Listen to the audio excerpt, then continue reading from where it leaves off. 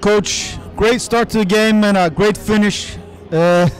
What's your take on it? Yeah, just like you said, we started spectacular and had a period of time. I think what really hurt us in the first half was not so much our half-court defense, but our turnovers on offense that led to a lot of easy points for them.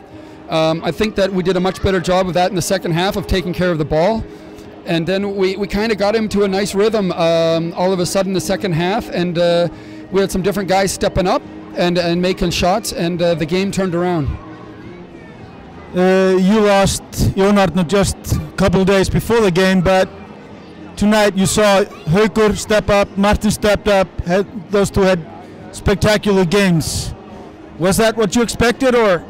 Well, we would love to have Jón, but you know, right away, I mean, we all understand his situation, and like I said, I would do the same.